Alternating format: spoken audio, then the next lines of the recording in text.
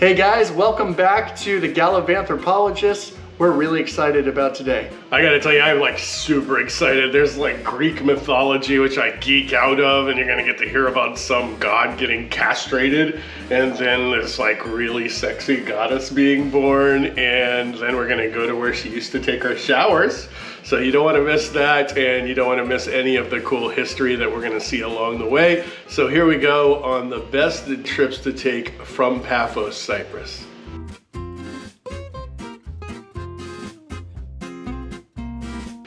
Hi guys, I'm Turtle. And I'm Bear, and we are the Gallivanthropologists. We're a father-son team of traveling anthropologists, and we're gonna be going around the world, traveling to over 100 countries in the next few years. While we're doing that, we're gonna promote cultural heritage and ecotourism and a little bit of food culture. So please like and subscribe and stick with us because we got a really nice destination for you today.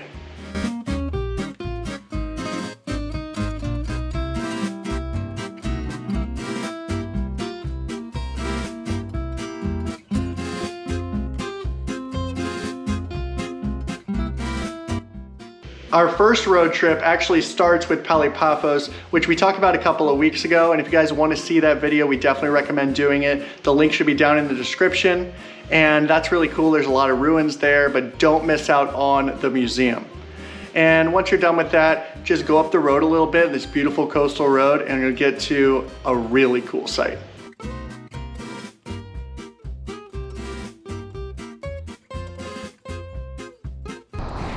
Have you guys ever heard of why the sea gets foamy? It's actually a really funny story that started in Greek mythology, and it is a product of Uranus.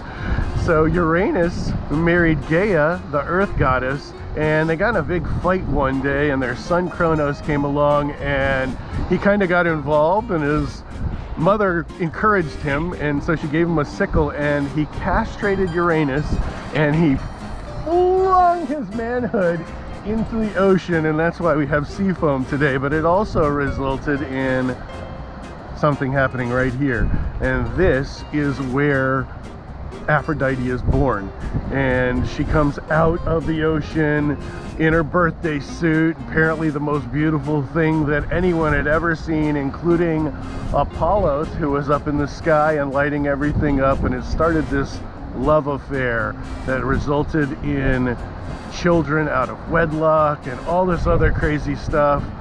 If you want to hear a little bit more about that, go back to some of our Greek episodes. In the meantime, enjoy the view.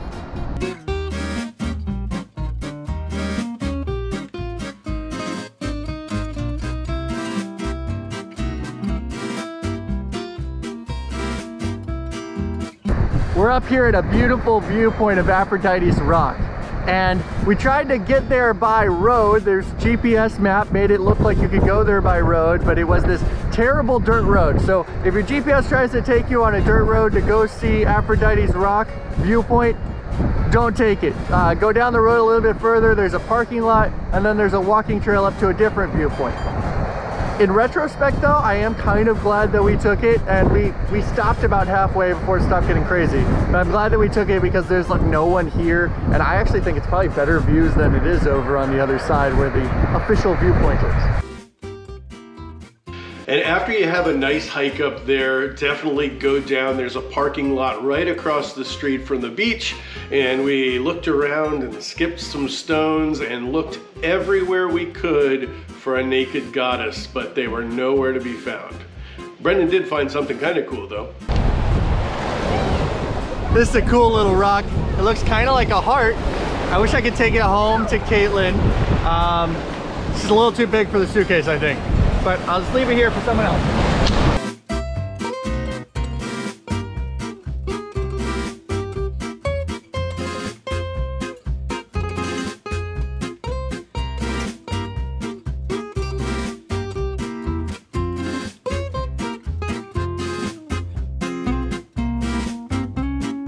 For our second road trip, we hopped in our little Kia Rio and we decided to drive up the coast. And there's a lot of really cool things to see. And our first stop was Lempa, which was very important archaeologically.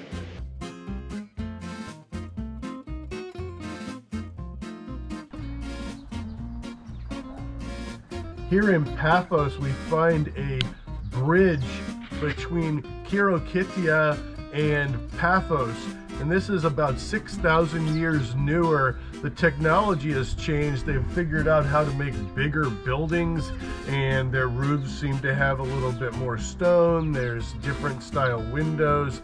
But Lempa is pretty neat. It's very, very tiny little site. But if you want to get a whole picture of what was changing, one of the things that changed was now they did have ceramics. So we are finding ceramics on the ground, which we didn't at Kyriakitia. And then these large communal buildings start to exist. And it's a really nice design with the fire in the center. And you start to get some actual art and some painting. And you can really just see kind of the evolution of this, even though on ground level, as we'll see in a moment, they really look similar still.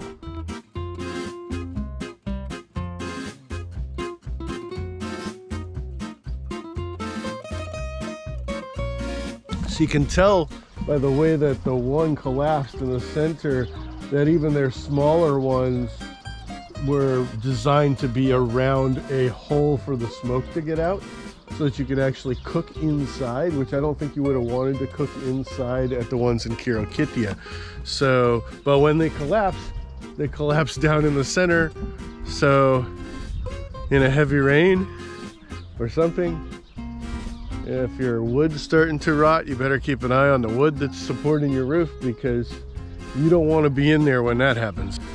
That's about the extent of the site. It's really not that big, but come to find out, it was very important. It actually dates back to 3500 BC, but what they did with building the structures in the back is the first example of experimental archaeology in all of the Eastern Mediterranean, apparently. And I really like experimental archaeology and applied archaeology. I really think they're the future of the discipline, and it's nice to see that they did this a while back. And I kind of like that they allowed the one roof to collapse, because as they let things collapse, that's another branch of archaeology, and we see what they look like as they fall and why they fall outside or inside. And I'm assuming by the torque that they're going to get from that wood pushing like this, that the collapse on these probably did go outside. We can't see any evidence of that here, but maybe in 20 years if I come back here, we'll see those walls falling down this way, and that'll explain to us what the assemblage looks like when we find something this old and this cool. And then we were on the road again, and while we were driving on to our next stop, we saw like this crazy thing on the side of the road, and it's a good rule of thumb if you're a YouTuber to film crazy things. We were just driving on our way to this cool site in Paphos, and we had to stop and check this out. So every culture has their eccentric person, right? It could be somebody who's very artistic. It could be somebody who's into collecting certain things. This person definitely qualifies. It's got all this handmade art. Some of it's kind of like the mosaics you see in the ruins, but it has its own flavor. A lot of it's hypersexual. Some of it, the proportions are interesting, but it's definitely something to see. And it's pretty cool to see that this is something you would see like kind of in like Ocala or something like that. I wouldn't expect it to see it here, but it's pretty cool.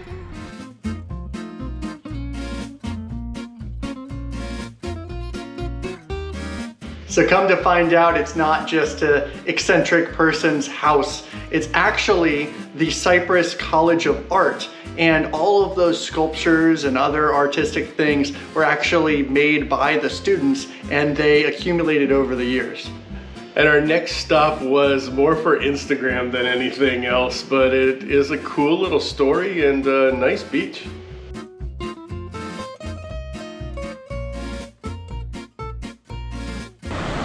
Behind me is the shipwreck of Edro III, and it's not a very old ship. In 2011, they were taking a bunch of people over from Rhodes to Limassol, which is a nearby area here in Cyprus, and then there was this big storm and it ended up shipwrecking. It's still really cool that it's this close and you get to get up close and personal to it. The beach around it is gorgeous too, so just a cool little pit stop. And we usually plan out our road trips really well, but the cool thing about this one is that we just kind of found all these cool things to get into along the way.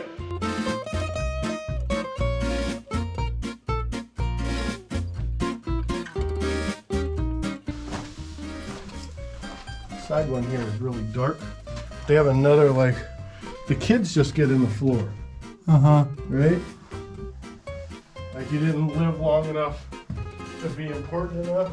They all still have the the arch thing on the top. This one does not. Okay.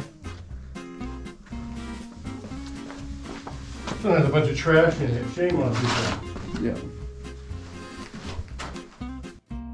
The Meletis Forest Necropolis really reminded me a lot of the Tomb of the Kings. And if you guys didn't see that video, it is up here. It's also down in our caption. Super awesome place, and I just loved exploring that area. This is a really cool group of graves. It seems like every one of these alcoves has 3 different spots where there would have been bodies laying there. And they all have very similar styles. They're definitely the same time. There's little cubby holes, and only a few of them have the little cubby holes that would have been where they left offerings or they left something from that person's life to carry into the afterlife. If I had to guess, I would say this is the pretty wealthy people, because this is a lot more ornate. You can see some of the shapes, the archways and stuff like that. You can still see some of that left. So this would have been a lot more ornate, but still really cool. So if you recall earlier, we told you we were doing these road trips in a Kia Rio, and in retrospect, probably not the best idea for going to Akamos National Forest Park because the roads are quite bumpy. I would suggest if you're going to do this, especially if you're going to go deep into it, bring a 4x4 or ATV. This is the reason for the ATVs. Much more practical out here than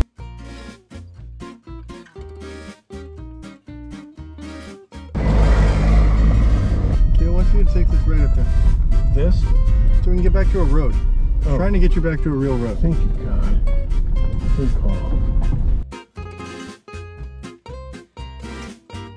And it was definitely a better road on that side road. It was really pretty. It was a lot of farmland. And we got to this one part that really reminded me of the Lord of the Rings. And you'll see why in just a second.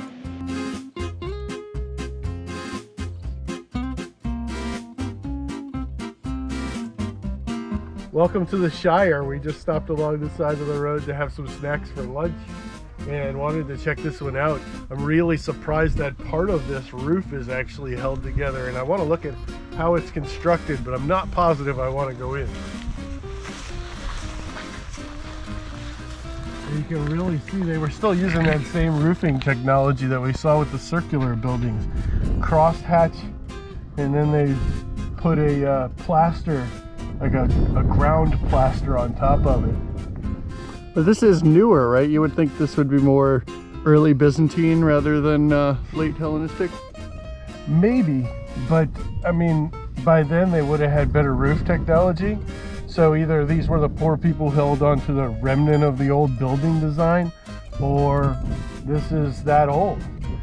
To me, I lean towards this is 2,000 years old. And the road that Bear put us on was actually a nice shortcut. We decided we didn't want to try those roads all the way around, but every shortcut sometimes comes back and bites you in the rear end. We decided we were going to take a side trip, or actually try to just cut across the top of the mountains, and the road is closed, the only road that gets you there, so we are going to have to backtrack the entire way that we came, which is going to be fun because the roads are not very good. But maybe we have found a way around it.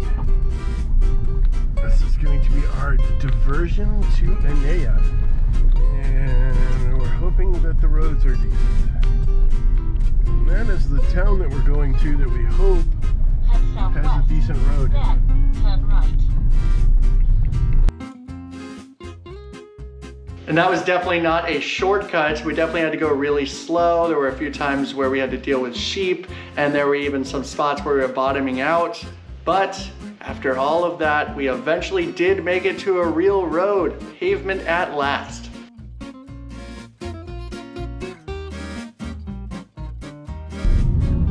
Hey, it's a road, guys. Pavement! Pavement! Pavement! Pavement! One thing that I did appreciate about the bumpy little dirt roads is they were pretty much one car wide, so you didn't have to like worry about which side of the road you were on. But luckily I had my navigator next to me, and he was also like, wide right, tight left, and so remember, you have to drive on the opposite side of the road when you're in Cyprus. We are going to Aphrodite's baths. They're quite crowded, so I'm doubting she's going to make an appearance today. Over this Greek and Cyprus trip, we learned a lot of really interesting Greek mythology, and there's a lot of really interesting Greek gods. Hephaestus is a very interesting character. So in order to understand this next little joke, definitely recommend you watch our ancient Agora video up here or down in the description below. I heard Aphrodite would come here and meet up with Apollo when she was trying to get away from Hephaestus, who was frustrating her constantly. Maybe he made her feel dirty. After a nice circuitous route along the coast over here and then up through the mountains, we finally made it to Aphrodite's bath, and this is where she would bathe.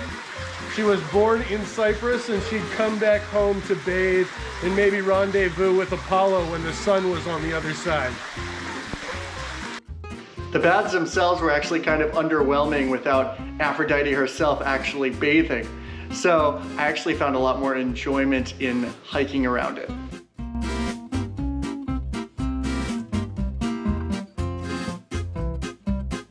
This looks to just be like a modern camp. But I'm gonna see if I can find out 13,000 years ago whether they actually used like wooden teepees here. I'm guessing not though. So while I really had hoped that Aphrodite would be there, we did get to meet some really cool local people there, and I love to spend time with local people because they teach you so many really cool things and point things out that you wouldn't have seen otherwise.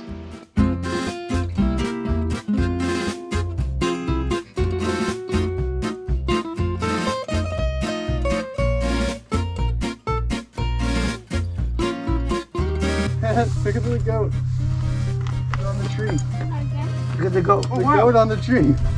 He's really on the tree. Yeah. Yeah, these are wild goats. These are wild, yeah. Wow. They're so nimble. Goats are cool. That's our traditional animal. Yeah? Yeah. Oh. Yeah. We haven't seen any of it in food. You guys don't? No, they don't eat this. This is, you can't kill this. Okay. Good to know. That's why we haven't seen it. Oh, yeah.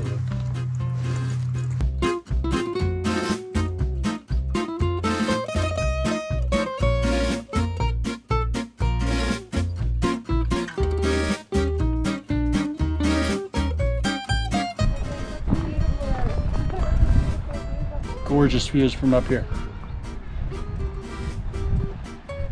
See a little cross over here on the island. Not only are the views really good, but the company is also really good. If you guys squint really hard, you might be able to recognize this guy. This is Sabas Michael. He's a 3-time world champion in Muay Thai. And we had a lot of fun, and I enjoyed talking with him, his mom, and his best friend. Well, we snorkeled around that island. We stopped by that island. Okay. And we snorkeled around there. There's a big grouper. Right. Okay. Off that little island. Like one of the giant groupers? Yes. Oh, I love those. We have those in Florida. Yeah. A big grouper lives by that island. Well, underneath it. Okay. And these are beautiful coves. Right. And, you know, we have, I mean, the snorkeling here is just memorizing.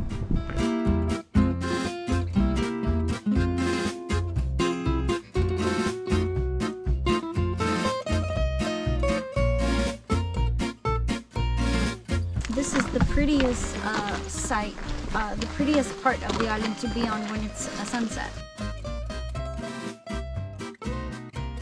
And the sun is setting on our Cyprus tour. We had a wonderful time there. I really can't wait to go back. Yeah, Cyprus was amazing, and hopefully we will be going back relatively soon on our world tour, and maybe then we'll get to see some of the stuff we missed, like North Cyprus. But either way, I hope you guys enjoyed watching this video and our entire series. And if you did, like this video, subscribe, drop us a comment, and always remember to find yourself on the journey.